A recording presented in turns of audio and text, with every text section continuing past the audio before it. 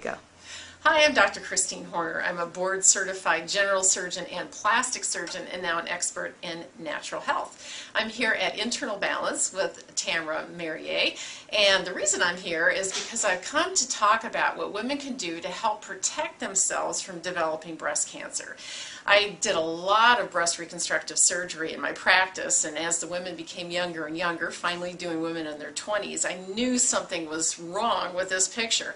So I went through all the medical literature to find if there was any research that showed what we could do to help lower our risk. And when I looked, I instantly found thousands of studies that show exactly why we have a breast cancer epidemic and prostate and colon cancer and heart disease and ill health in general in the United States.